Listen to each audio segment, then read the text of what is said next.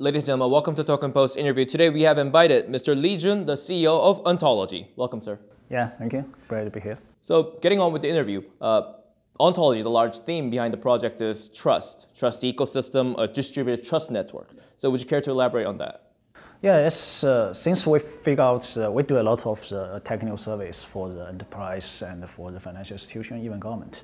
We find, okay, owning the infrastructure, blockchain infrastructure, cannot support a real business scenario in many cases. A lot of modules still missing in different parts. So we want to build another platform plus blockchain infrastructure.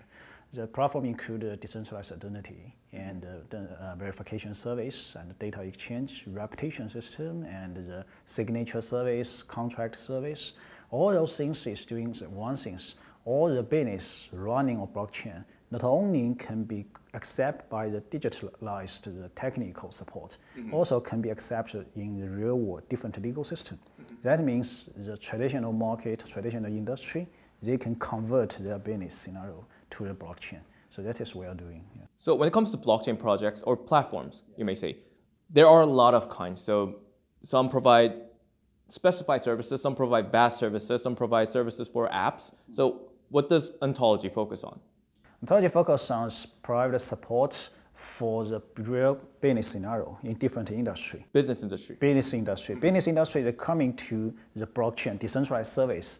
They are not kind of all the digitalized service. They still need to meet different requirements, legal requirements, and different off-chain service, like signatures and legal requirements, even regulation.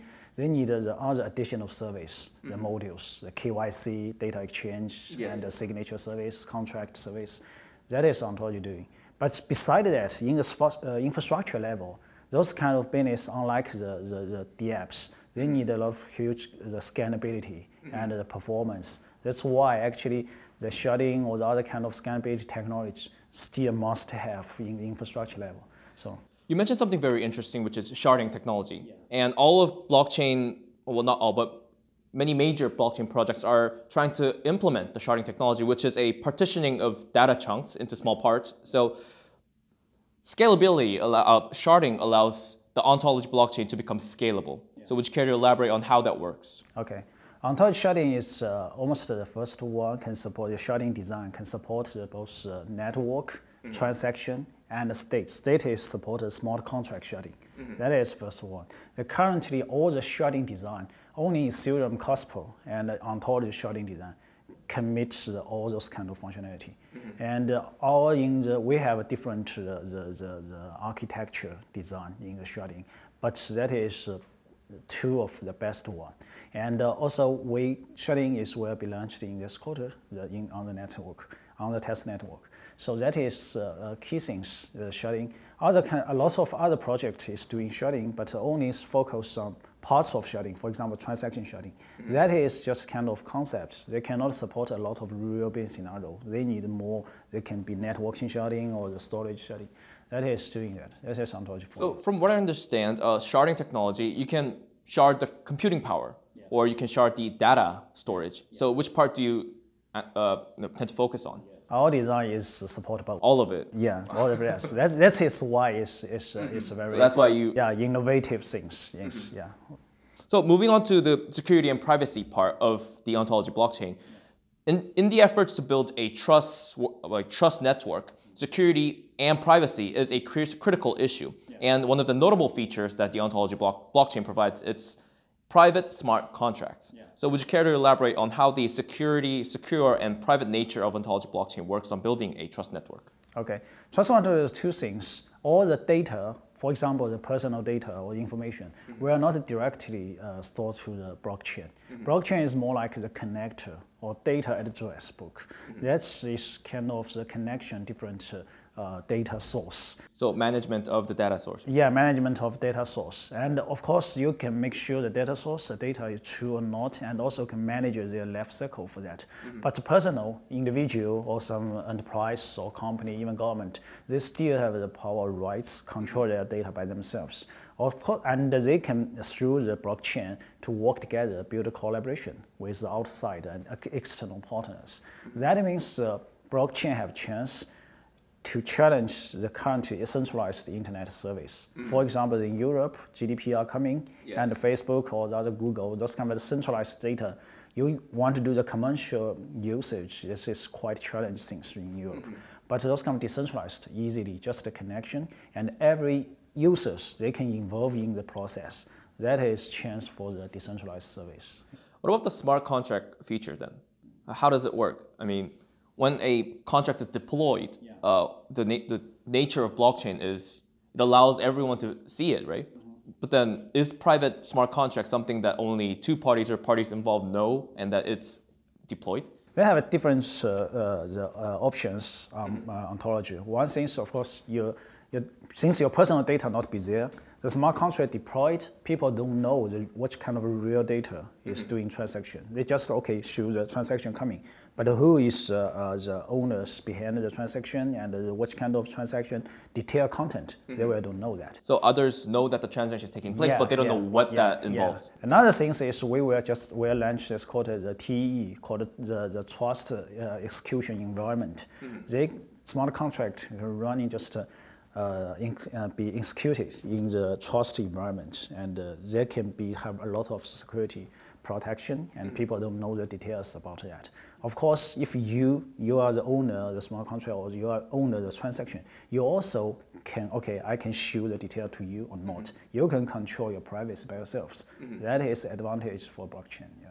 So Ontology is a platform, like you said, a scalable layer of blockchain. But you personally, as a CEO of Ontology, what use cases do you prefer? I mean, there's like logistics application, there's like trades, there's like data management, identity, or signatures. What do you prefer? Or yeah, currently we have several kinds of different the application right now. Of course, game is a large part in there. We still welcome any kind of game developer. We will support for that.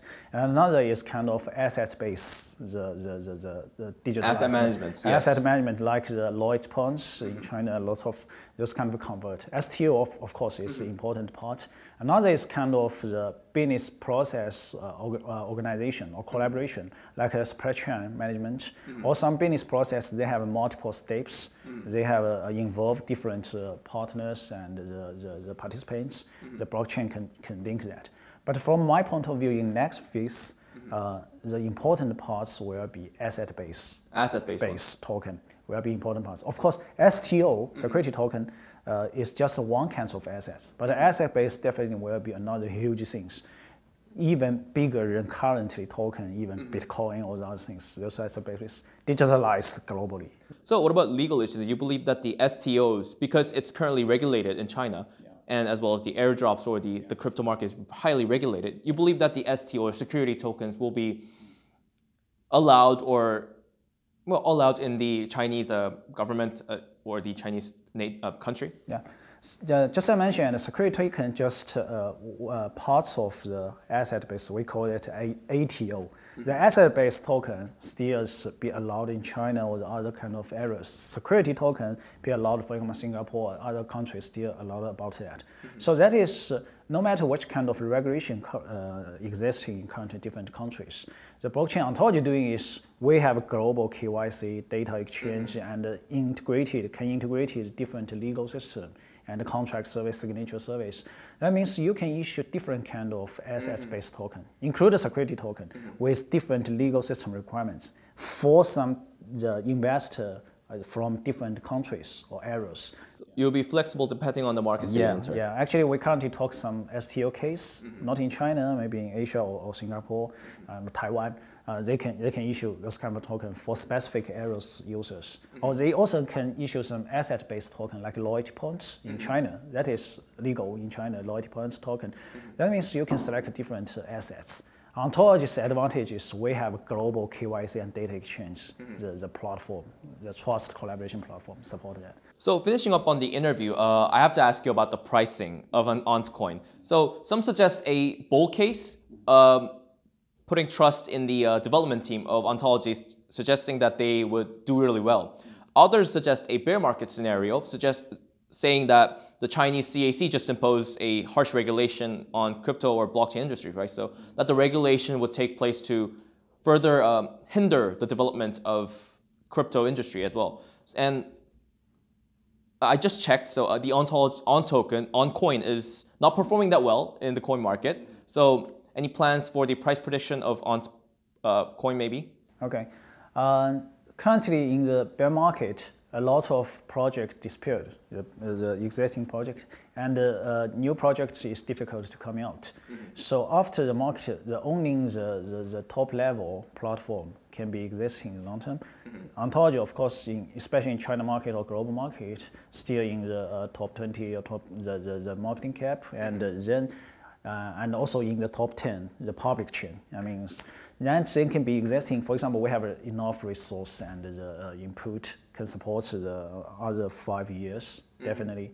There will be, when you still survived in this time, and they have no lot of project to be there. And they have a chance, people coming, look back, okay, then when the marketing come, recover, they can only feel the project they can invest. This is one thing. Another is, we are based on China. We are one of the biggest platform in China base, and currently we are doing globalization. Like the internet-based industry, China and the United States still is biggest market, of course.